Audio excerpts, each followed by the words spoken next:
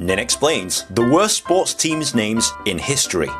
It's commonplace for teams to have names these days. Chicago Bulls, Philadelphia Flyers, Oakland Raiders, etc.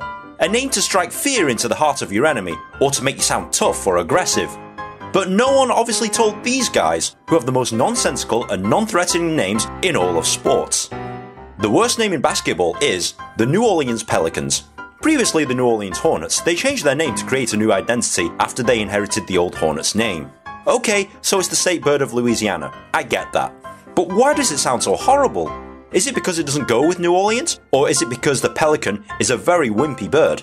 You have to admit though, their logo is pretty awesome. The worst name in baseball is the Cleveland Indians. Calling a Native American an Indian is like calling an Italian American Frenchie. It's not even close. So to name a whole baseball team after an antiquated racial slur is a pretty poor choice. And whilst we're being racist, we could have also had the New York Jews or the San Francisco Chinamen.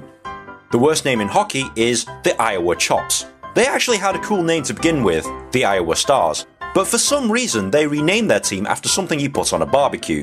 I'm guessing Iowa Steaks, Iowa Burgers and Iowa Chicken Wings was already taken. Fortunately they saw sense and moved to Texas to become the Texas Stars. Thank God. Honourable mention goes to the Minnesota Wild. I mean, why?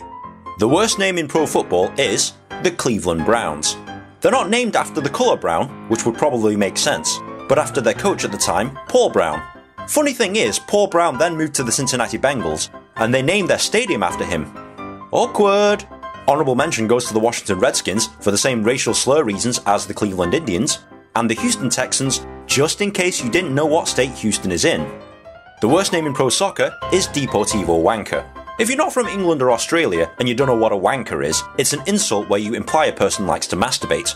But nobody told this football team from Peru that, and when they came on a tour of England, they were instantly popular just because of their name. They sold more replica shirts in England in 2 months than they ever did back home in Peru, and they didn't really understand why their name was so funny. Honourable mention goes to the King Faisal Babies, a Ghanaian football team who probably isn't totally adverse to child slave labour. The worst name in college sports is, well, there's actually several. UC Santa Cruz are called the Banana Slugs, possibly the most non-threatening animal of all time.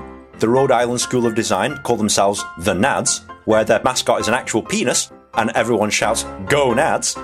The worst one of them all is the Scottsdale Community College Fighting Artichokes. Fighting Artichokes. I've never seen an artichoke attack anyone, let alone fight, and I'm pretty sure that all artichokes grow up to be slaughtered and eaten. Did I miss any out, or have you got one that's actually worse? Like the video, subscribe, and comment below.